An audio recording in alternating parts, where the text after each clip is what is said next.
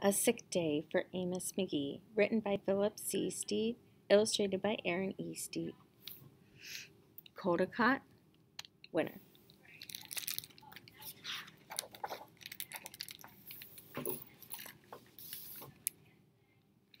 Amos McGee was an early riser. Every morning when the alarm clock changed, he swung his legs out of bed and swapped his pajamas for a fresh pressed uniform.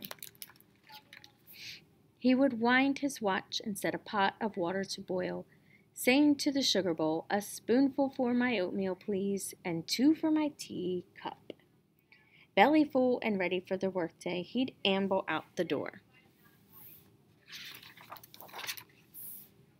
Every day, Amos waited for the number 5 bus. Next stop, City Zoo. The bus driver would call. 6 a.m., right on time, he'd reply.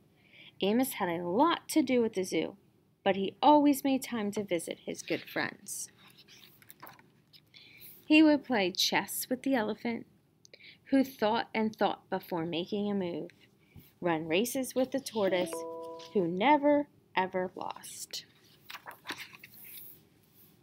sit quietly with the penguin, who was very, very shy, lend a handkerchief to the rhinoceros, who always had a runny nose,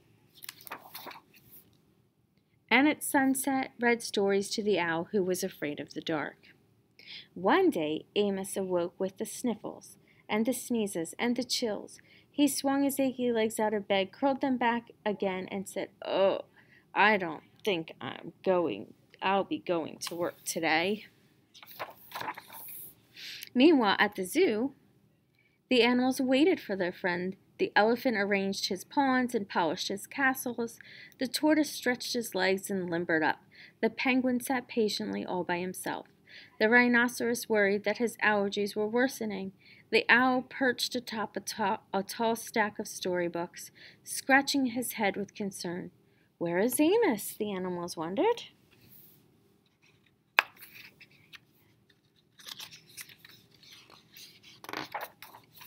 Later that day,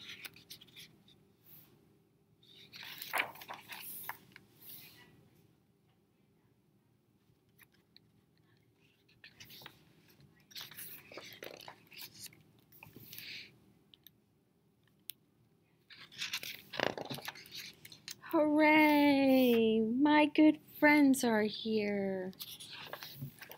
The elephant prepared a game of chess. Amos thought and thought before making his move. "I'm too tired to run races today," said Amos to the tortoise. "Let's play hide and seek instead." The tortoise hid inside his shell. Amos hid beneath the covers.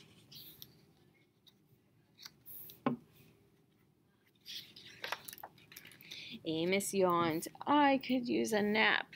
The penguin sat quietly, keeping Amos's feet warm.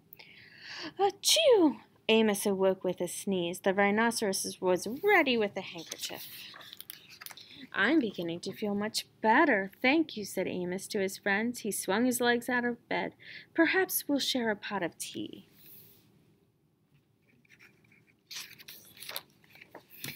Amos wound his alarm clock. "It's getting late," he said. "After all, we have a morning bus to catch."